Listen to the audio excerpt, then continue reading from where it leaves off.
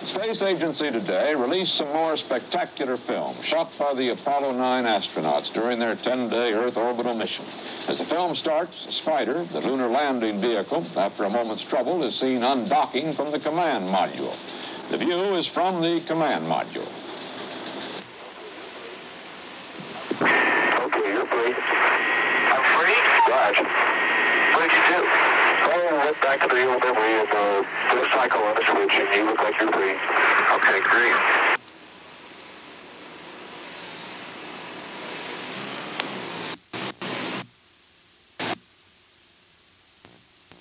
I see you. Great. You're the biggest but you're upside down again. Hey, I just thinking one of us isn't right side up. Boy, you've got contraptions hanging out all over. So good.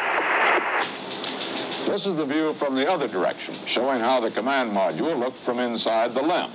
You can decide for yourself who's upside down.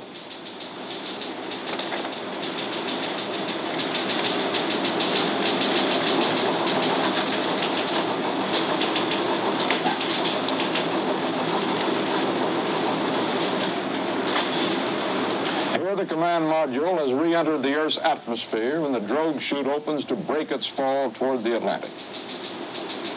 Now the three main chutes open, as seen by the astronauts lying on their backs looking up.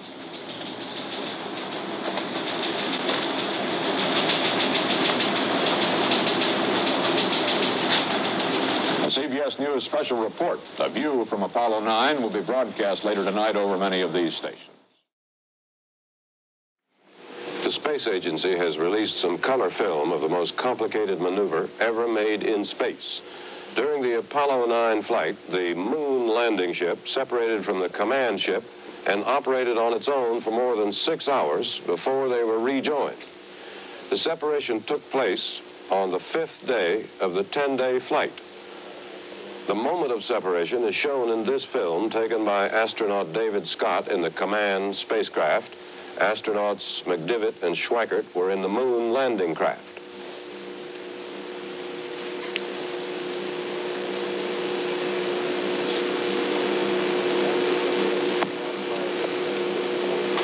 After separation, Scott fired the command ship's thrusters to draw away from the moon landing ship.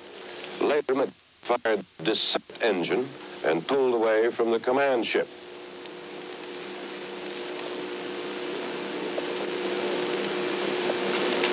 This is a picture of the command ship taken from the moon landing ship.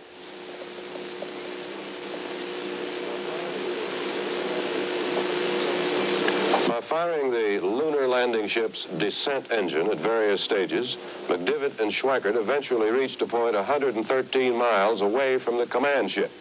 In this film, the 4 legs on the lunar ship are in the position they would be in for an actual landing on the moon. Eventually, the moon landing ship returned to the command ship and completed a successful docking.